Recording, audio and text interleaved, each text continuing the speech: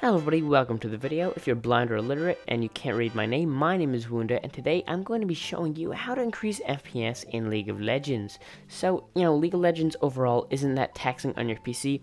In other words, you can have a really weak computer and it'll still be able to run League of Legends pretty well. But the thing is, with this game specifically, when there's team fights, when there's a lot of things happening, the game is going to have a lot of frame drops, and you can't have that happening. You want, it to stay consistently at 60 FPS when a lot of things are happening, because if you miss something like a split second late, you don't see someone doing an ability, their ultimate, you don't see someone moving somewhere or doing something specific, you're going to be at a massive disadvantage. So you're going to have it as consistent as possible. That's why I'm going to be showing you how to get it as consistent as possible and as high as possible, so you can have the best experience in your time with League of Legends. So first thing you got to do is just jump into League of Legends.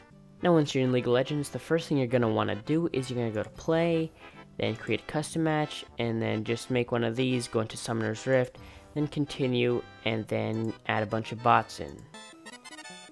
Now the reason we're actually in a custom match and we have a bunch of bots in is so we can simulate a regular match, so we can have the FPS as normal as it should, because if it's only 1v1 or it's a training match, it's going to run a lot quicker because you don't have 5v5 all with different abilities and different things happening at the same time. So once you get all these guys in, just click start game. You can choose whoever, it doesn't really matter, the FPS stays practically the same for everyone, same thing with the rest of your team. So you could just lock in and just get ready to play.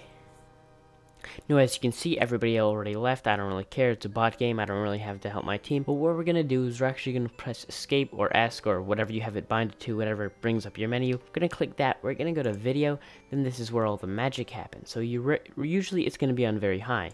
So let's test that out. Now as we can see, it looks pretty cute, it looks pretty nice.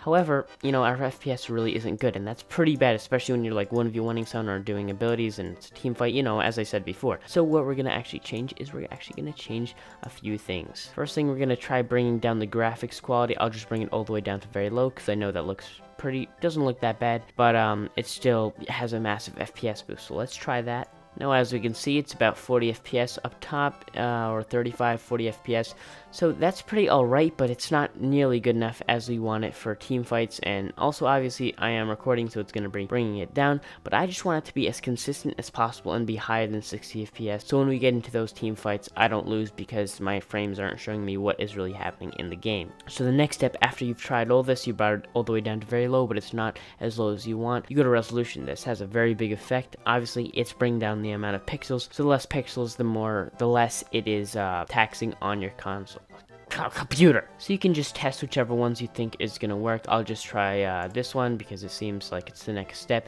and going down to bring our FPS up. So let's try that. It might move your screen in a few wonky directions, but now that it's done, let's just see our FPS. It's a little bit higher, but not as high as we want it, so we'll keep going down until I can record at a perfect 60 FPS or higher. 47, we still don't like that, we gotta bring it down. We're gonna jump all the way down to 720p.